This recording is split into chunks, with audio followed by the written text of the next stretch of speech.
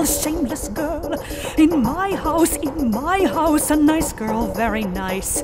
You dirty, nasty wench of a thing, now don't you say one word. In my house, a horrid girl, hussy. It's lucky for him he escaped, but I'll find him.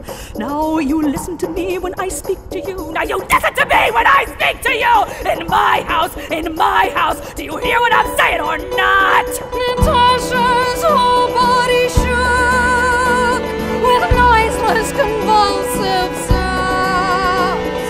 Mari touched her hand to her face. Don't touch me, let me be. What is it to me? I shall die. What are we to tell your father, eh? In my house, what are we to tell Prince Andre? Oh, what do we tell your betrothed?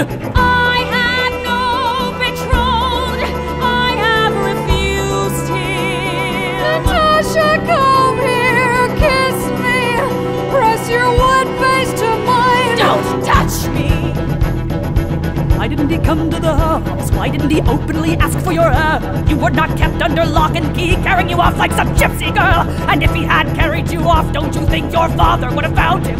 Your father, I know him. He will challenge him to a duel, and what then will that be? All right, eh? He's a scoundrel. He's a wretch. That's a fact.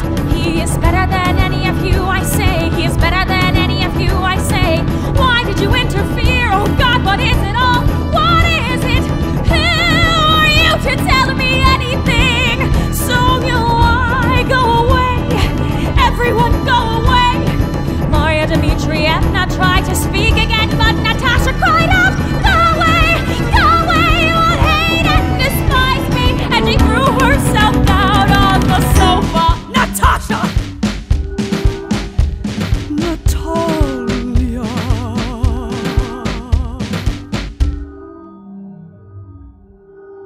I put a pillow under her head, covered her with 2 quilts, brought her a glass of lime flower water. But Natasha did not respond. Well, let her sleep. Let her sleep. But Natasha was not asleep. Her face was pale, her eyes wide open.